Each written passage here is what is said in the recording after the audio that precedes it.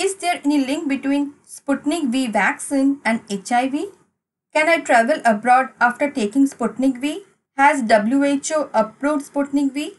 I have been getting these queries from you for a long time. Let me answer these questions today. Sputnik V is a heterologous vaccine that uses two kinds of vector for its two doses. The first dose requires adenovirus 26 and the second dose requires adenovirus 5. Oxford AstraZeneca vaccine, Johnson & Johnson vaccine also uses adenovirus 26. But Oxford AstraZeneca vaccine uses chimpanzee adenovirus 26 while Johnson & Johnson and Sputnik V uses human adenovirus 26. Till now, it has been found that adenovirus 26 is safe. And what about adenovirus 5? A decade before, there has been some research to make vaccine against HIV. And the scientists used adenovirus 5 as vector for HIV vaccine. In two studies, it was found that people who got vaccinated had higher chance of getting HIV compared to the unvaccinated people. Actually, it should be opposite, isn't it? Once one is vaccinated with HIV, one should not get HIV or chances of getting should be very low. But in this two study, it was found that vaccinated people had higher chance of getting HIV. And it was found mostly in a certain group of men. There was lot of talk about this phenomenon in the research committee. And finally, they came to the conclusion that adenovirus vector 5 might play a role in increasing the risk of HIV in vulnerable population. However, these conclusions are still murky and lot of debates are still ongoing on this topic. So the important question in your mind is now, can you get HIV if you take Sputnik V second dose? Listen carefully to what I am saying now. HIV does not infect us like SARS-CoV-2.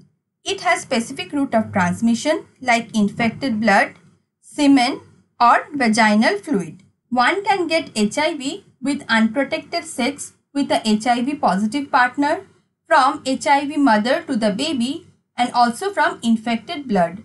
So, HIV infection is not contagious as SARS-CoV-2. Thus, one is not supposed to get HIV virus just like that unless one has gone through this above mentioned behaviors. Thus, if you take the second dose of Sputnik V, chances of getting HIV is very low, if any at all.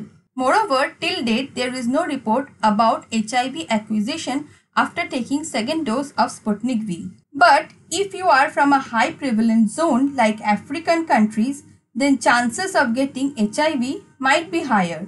So, according to my opinion, you are not at risk if you are not at a HIV prevalent zone and if you follow the measures to prevent getting infected with HIV.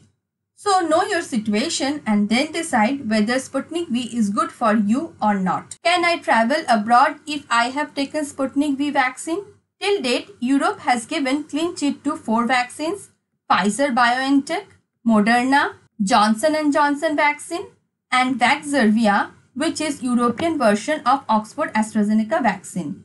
The European Medical Agency is in conversation with Russia about the approval of Sputnik V. However, Greece, Hungary, Slovenia has already started administering Sputnik V to their citizens.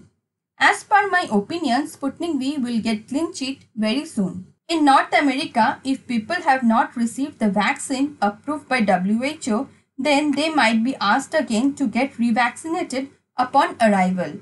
Correct me if I am wrong.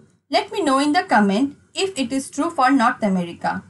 This leads me to the question, is Sputnik V approved by WHO? Till now, Sputnik V is not approved by WHO, but it is speculated that Sputnik V will be approved by September or October 2021. That's it for today, guys. If you found this video informative, don't forget to hit the like button and subscribe for more updates. Thank you.